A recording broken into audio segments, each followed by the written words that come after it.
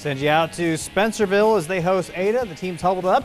Action in the walk-in closet. Eli Harder working inside the paint, finding Keegan Goki, who gets the easy layup. Now Harder on the break, puts up the reverse layup. Now Brandon Hull sneaking a pass inside to Phil Colson, who lays it in. Josh Henline attempting the three and missing, but Jackson Goki skying up there, cleaning it up and putting it back. Hull now driving inside, step back for two, buries it. Later on, Goki finding Jackson Goki inside, and he'll drive for the reverse layup around the rim and down. Zach Swaney faking the shot, steps inside, pulls up for two, and rattles it home.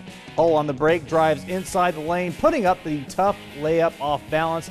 Now Josh Henline stepping inside, getting off the tough shot, and putting that one in. Spencerville coming away with the 5-point win tonight, 55-50.